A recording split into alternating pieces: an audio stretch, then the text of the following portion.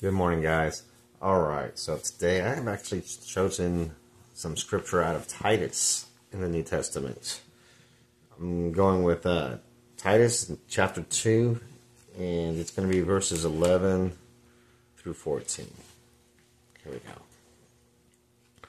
For the grace of God has appeared, bringing salvation to all men, instructing us to deny ungodliness and worldly desires, and to live sensibly, righteously, and godly in the present age, looking for the blessed hope and the appearing of the glory of our great God and Savior, Jesus Christ, who gave himself for us to redeem us from every lawless deed and to purify for himself a people for his own possession, zealous for good deeds.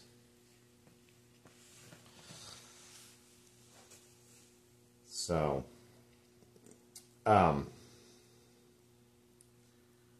yeah, to me, this kind of a beautiful way of describing who Jesus is, and and I say who he is. There is no was with Christ. He is present. He is always present.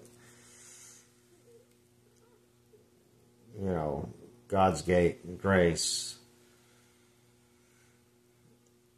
allowed Christ to come to earth for us, to teach us how to live, how to be godly, and how to have that passion and desire to help our fellow men and women, children, widows, orphans, you name it, even our enemies.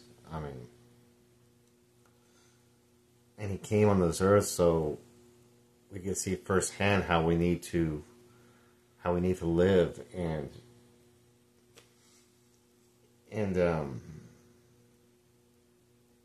to teach us how to live. And so doing, if we follow his instructions, then we'll be redeemed with him. And we'll be his people. We are his people. So,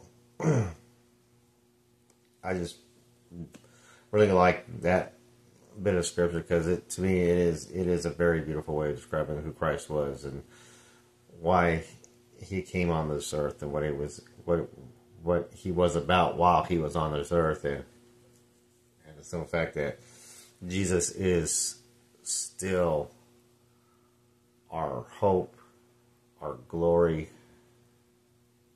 our salvation, and our Father. Pretty short and sweet this morning, I guess. So, I hope this reaches somebody. I hope this talks to somebody. You guys have a blessed day, and we'll see you tomorrow. Bye.